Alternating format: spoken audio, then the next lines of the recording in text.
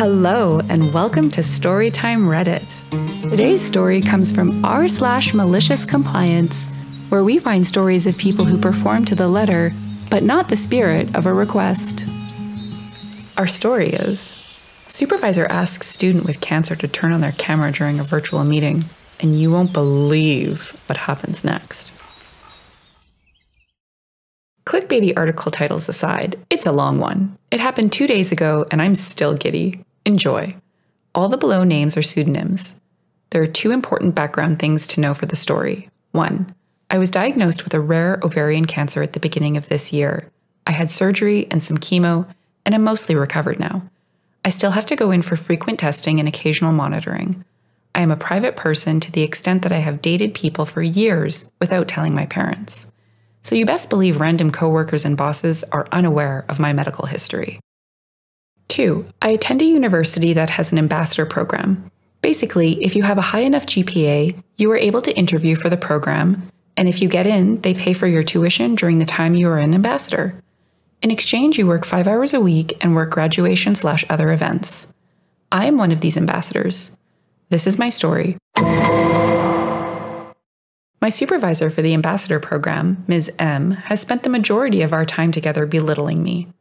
As I sit here about to type about her, I find myself already exasperated thinking about reliving some of the details. So I will be short and sweet for both your sake and mine. She follows every rule to the letter and leaves no room for collaboration or discussion.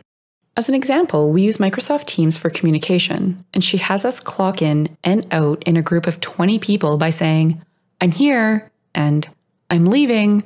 So every day you have to scroll through dozens of messages to find anything of import and listen to notification sounds every time someone so much as takes a lunch break.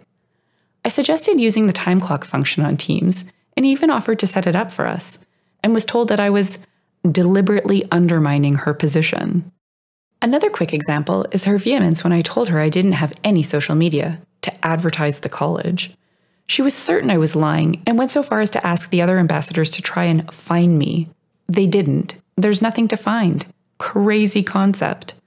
I've challenged her at a couple of junctures, but ultimately realized I was fighting a losing battle and I'd be better off keeping my head down. Fast forward to 4 days ago, Friday, there's a mandatory virtual event in 3 days, Monday, where the dean of the college would talk to the ambassadors, as well as live stream the event to the college's website and YouTube page. Ms. M sent out a message that I will copy and paste here because the formatting is so dramatic that it makes me chuckle. Students must have their cameras on and phones off. Repeat, phones off, cameras on. Like, come on, lady. Bold, caps, or italics. Your email almost gave me a stroke. I follow up the same day. Ms. M, unfortunately, I will be at a doctor's appointment at this time and will be unable to turn my camera on during the event. No response. I send another email to follow up. No response. The day of the event rolls around. I direct message her through Microsoft Teams 10 minutes before. I see that she's seen the message with a red receipt. Nothing. Okay, video chat starts and several students join the session with their cameras on. Then the dean. He gets halfway through introducing himself and Ms. M interrupts him as he takes a brief pause and says, "Excuse me, could we please have all of the students turn their cameras on?" I say nothing, but put a quick message I already had typed in anticipation in the group chat. "Ms. M, I have a private situation that bars me from turning on my camera. I have contacted you individually." Not but a few seconds after I send it, I get called out by name, and I respond audibly. "Ms. M, I cannot turn on my camera at this time." And she responds, "Expectations were clear and you were told multiple times about this. Every other student here managed to do it, and I expect the same out of you." Now, one of the cool things about having cancer is you become very familiar with the hospital staff, and if you're lucky, they're fun to talk to. During COVID, my nurses were my tethers to sanity because no one could visit me while I had inpatient infusions. So I told one of my nurses, Amy, about the situation beforehand. She joked that if I was told to turn my camera on, I should really play up my illness. In any other situation, I would have been entirely opposed. But sweet revenge was in sight. When I replay it in my head, I imagine that anime fist-clenching thing when the protagonist resolves to get revenge. I set my laptop back a bit further from myself on my legs so you could see the entirety of me in my hospital regalia. Teams will display the person currently talking as the largest image in chat. Everyone had their audio off except me, the dean, and Ms. M. So when I turned my camera on, I was displayed as the EKG loudly thrummed away, on max volume, thanks to Amy. Silence. I asked Ms. M through email and Teams if I could opt out of having my camera on, but she insisted. I waited a beat to see if anyone would say anything, and then continued with my special vocal blend of melodramatic gratitude and illness-laden shakiness. Virtual engagement is so important for this new era of learning. I can see why having the camera on is important, though I was hoping I might be granted an exception. Ms. R, you are more than welcome to turn your camera off. I am so sorry for the misunderstanding. Thank you so much for making a special exception for me. It's been a difficult week, but I feel grateful to be here. Then, 2 people leave the call. One was Ms. M and the other was Anthony, who is Ms. M's boss. I didn't know he'd be there. Haven't heard from either of them yet, but I'm awaiting a follow-up with anticipation. I'm typing this from the hospital and feeling gratitude for a lot of things. 'Tis the season, after all. I am here, I am alive, and above all, this stupid disease won't stop me from putting a bully in their goddamn place. Update. This will not contain the juicy follow-up, just some clarifications. So do you guys want an update? No matter how hard I try, I just can't tell. A couple of clarifications. I don't, at this time, want to sue her. I want her to be better. I am not in the thick of cancer right now. I'm definitely better than the beginning of this year, though I appreciate the warm wishes. I was going to ask the university to take down the video on the university website and YouTube, but when I went to check, it had already been removed. I already saved a copy of it per the advice of a colleague. Reading through these comments has been the highlight of my week. I've been reading them in the way you'd expect an anthropologist because of the myriad of reactions. Almost all of them have been loving and supportive. About 6% of them are just downright weird. Some of my favorites. 1. A colorful variety of people threatening to assault or kill me. 2. People telling me how they've either A, had cancer, or B, been to college, and it was nothing like that, and I am dead wrong. Tisk tisk to me. 3. The guy who asked me for nudes. I can't imagine what went through his head. Did he get to the second line and see the word ovarian and think, you know who sometimes has ovaries? Women. Good enough for me. I also didn't expect so many people to compliment my writing.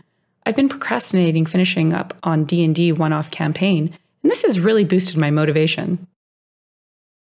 And now for the top comments. When she logged off, did she say, I'm leaving? OP, I just audibly laughed at this, you brilliant bastard. I apologized to the patients in the next bed then. I hope I didn't wake them. OP, Doris will be fine. As a Teams admin, I can say for sure that your boss doesn't understand how to use Teams properly. Your suggestion to use the shifts function is correct. OP, you have no idea how validating this is to hear. I also want to validate how much of an overreaction it was on her part to tell you that you were undermining her by simply suggesting an improvement to the system. That's terrible management on her part. Totally agree. I've managed people before, and one thing I learned early on was if you were, or thought you were, the smartest person on the team, then you need a better team. My highest performing teams were made up of people willing to make suggestions if they thought they found a better way. When we, as a team, were willing to try it and not dig their heads in just because we've always done it that way, we were really successful. I lost a lot of team members this way because they kept getting poached for better opportunities, but that was a good thing. It made my team a premier spot to go to, and I had my pick of talented people to replace them with. Sounds like working for the government. About 4 to 5 years ago, it was clear that our dot matrix printers were getting the boot. Parts couldn't be found anymore. It was getting more difficult to order the ink ribbons and paper, etc. I tried to make helpful suggestions about how to change things up so that the switch to standard printers went smoothly. I was told I was wrong. The old printers weren't going anywhere. There was no need to change anything. Told I was being rude by suggesting changes that were unneeded. So anyways, 2 months later, IT shows up to switch out the printers and cue the meltdown. Phone calls were made, feet were stamped. So much drama it was comical. Instead of being prepared for the switch, they were scrambling to figure out what all needed to change to make it work. NYPD is the largest purchaser of typewriters in the world. Up to at least 5 years ago, they still had to type their shit notes and things on manual typewriters. The reason? They had 5 years' worth of triplicate paper on order, so they signed a 7-year typewriter contract. When the paper runs out, they sign another contract for more paper because they still have a contract on typewriters. When the typewriter contract expires, they still have paper on order, so they sign another one. Cops were using their computers to edit their notes, then manually typing them into typewriters. Government at its best. Some government agencies still do contract notifications by telegraph. This was so fun to read. Well done, you. Also, Rainier cherries are the best cherries. OP. I'm glad my post is bringing to light the real issues, like cherry superiority. Thanks for stopping by Storytime Harvest. We'd love to see you again. Of course, like and subscribe if you want to hear more content. Thanks again!